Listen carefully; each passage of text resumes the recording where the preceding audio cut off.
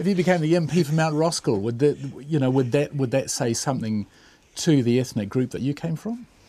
I think it will say not only something to the ethnic group that I come from, but also to the other ethnic groups that do call Mount Roskill or even Auckland home, because it will then give them because ultimately what tends to happen is that if you do have more diverse representation on the decision-making table, it does give those communities who are disenfranchised, who do not feel comfortable in raising those concerns because of the past government experience that they have witnessed overseas or, where they come from, it gives them the confidence that, they can actually have their say. And I'll give you an example of that. I mean, I was out and about in Mount Roskill a couple of years ago. It was regarding the no asset sales petition back in the day. So I was out about with the local MP, Phil Goff. So I was door knocking one of the old streets where I used to live, Hubble Crescent.